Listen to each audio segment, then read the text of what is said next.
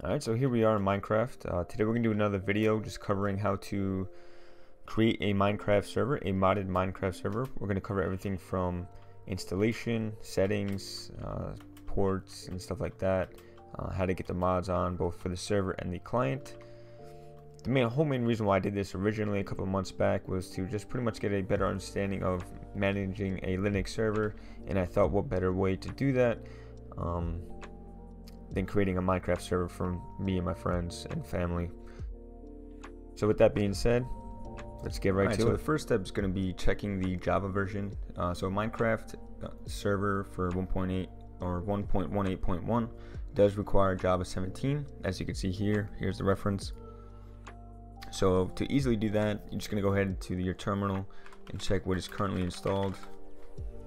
So as you can see here, we have OpenJDK 17. But if you didn't have that one installed and you had another one installed, you would go to the website, install it, and then in order to change it, you would just run this command.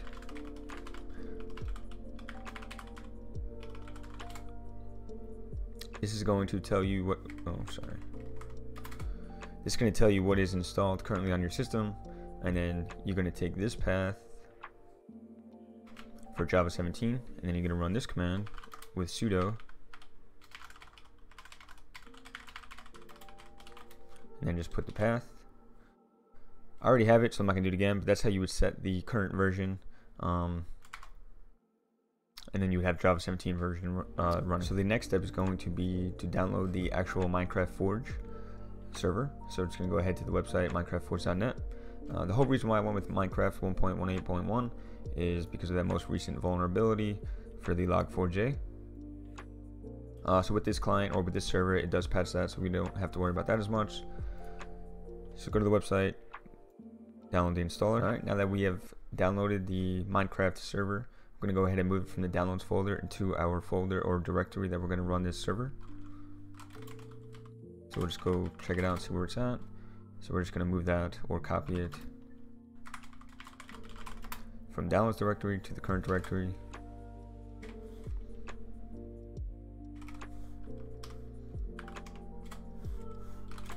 Alright, so now we have it in our current directory, and then we're just going to run the Java command.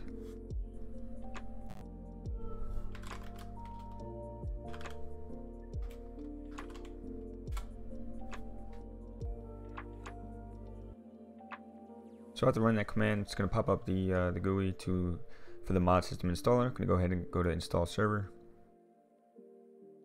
We're going to change the directory to our current directory to install that server inside of.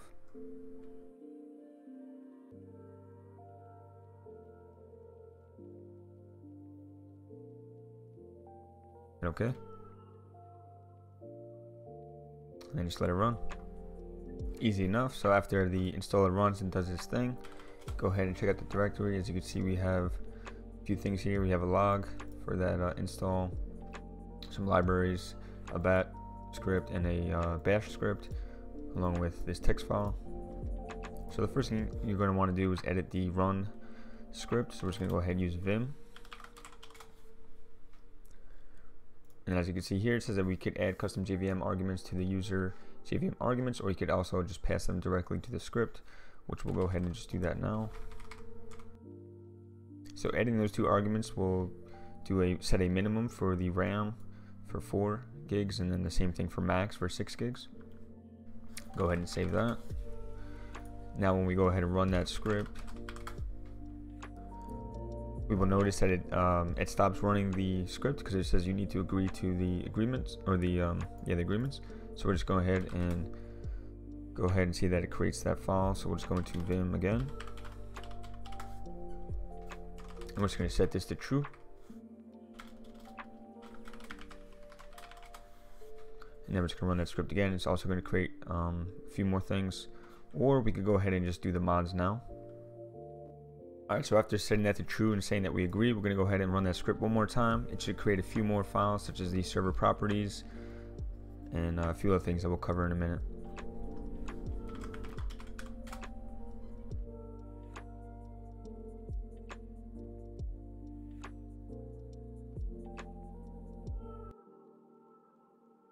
Alright, so after running the script a second time, as you can see, it pops up the Minecraft server This can be the GUI, which we could get rid of if we wanted to. I just left it as a default and let it open up. But in order to join the server, we're going to have to change the server properties files, which was now created after running that script the last time. So we're just going to go ahead. We're going to end the server by pressing Ctrl+C. It's going to save the chunks, generated a world, which we're going to delete anyway. So we're going to list out the contents of this directory. As you can see, it had created the server.properties file. So let's go ahead and we're going to go in there with Vim. Alright, so a few things that we're going to look out for. There's a bunch of different options you can go ahead and play around with. The biggest thing that we want to play around or to change is going to be the IP address and the server port. So the server IP, for now, we're just going to leave it at our local IP address. So you just go hit I for insert, and then we're just going to change it to 192.168.1.52, which is what I have set up for this virtual machine. And then the port, that's the default port. I always just change the default to ports and stuff like that. So I'm just going to change this to 666.22. Alright, then we're just going to go ahead and save and exit. And you could also see that it had created this world directory. So that is everything, all the chunks and everything like that put into the world. So we want to go ahead and remove that before we load our mods, because some of those mods are going to have some generating features and stuff like that. So obviously we want to get rid of that so all those mods get into the new world. Alright, so after we go ahead and get into our mods folder, as you can see it's currently blank, there's nothing in here. There's a few ways to go about this. For me personally, I downloaded everything on my Windows machine because I have to obviously load it on the client side, which we will not be covering in this video. And then from there I created a Python server, HTTP server, which would look like something like this. You load the module http.server and then the port number.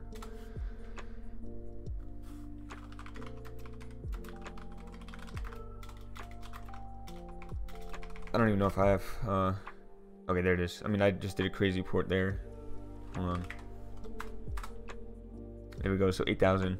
So really, if we were in our downloads folder or whatever folder we want that had like a zip file of all the mods, we could just go ahead on our Linux machine or on our Windows machine, download that file, and then extract it into our mods folder. That's the easiest way to go about that. I already have all the mods installed for my actual Minecraft server, so I'm just going to go ahead and copy that over to this folder. Alright, so I went ahead and I downloaded copied all the mods from my actual Minecraft server and just put it into this server now. So as you can see, these are all the mods that I'm going to be running. So at this point, all we have to really do is we're going to go back to the home directory of this server, which has all these files in it. We already edited the server properties, so we have an IP address and a port number for this server. We added the mods. We got rid of the world folder, so there's going to be a new world. And then all we have to do at the very minimum is just run that script again. It will load all the mods, it will generate everything that we need, and then the server will be up and running. As you can see, it's going through here, it's finding all those mods in that mod folder that we just had, and it's going to just do its thing automatically. Not much that we have to do here. It does take a little bit, especially for the first iteration of creating this world and loading all these mods. Thereafter, it does get a little bit slower, or a little bit faster I should say. But yeah, so we'll just wait until this is done, and then we'll just go see if we could join the server. Alright, so for whatever reason that took a little longer than anticipated. I think it is because of the beta version of the launcher and server and stuff like that. It had a few glitches. All I had to do was just restart it, and it seemed to work. Alright, so the world has been created, the server is up. One thing I had to do is I didn't realize that I put a port number higher than the max port. So for instance, if we go back into the server properties, I had this at like 66,000. Obviously that's not going to work because the max port that you can use is like 535 or something like that. So I changed it to 6222. And then yeah, so now we should be able to join the server. So let's pull up the Minecraft client. Alright, so at this point we have the client open. I have already added the mods previously for the client side. It is already added for my previous server, so all the mods are already in there, and it's also in my server. So all we have to do now is just go into multiplayer. We're going to create or add a server. going to put in our local IP address for my virtual machine, and then we're going to add the port number, which was 62222.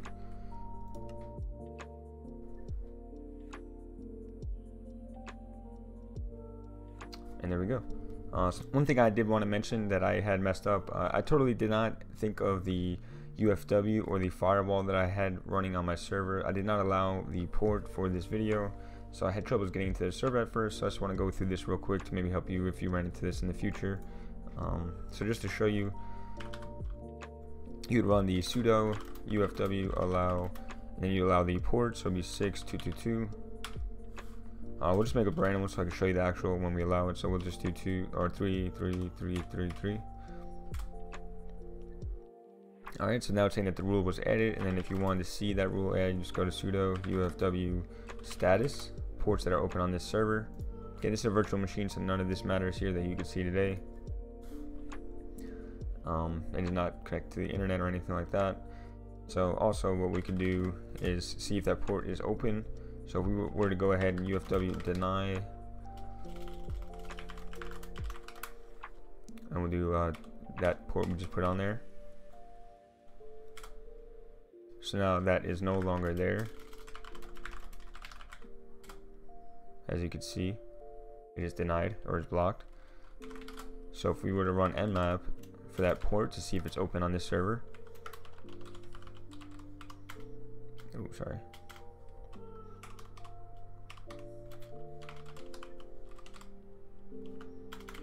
Should say closed. There you go. And then if we were to do it on the port that we're on now for the actual Minecraft server,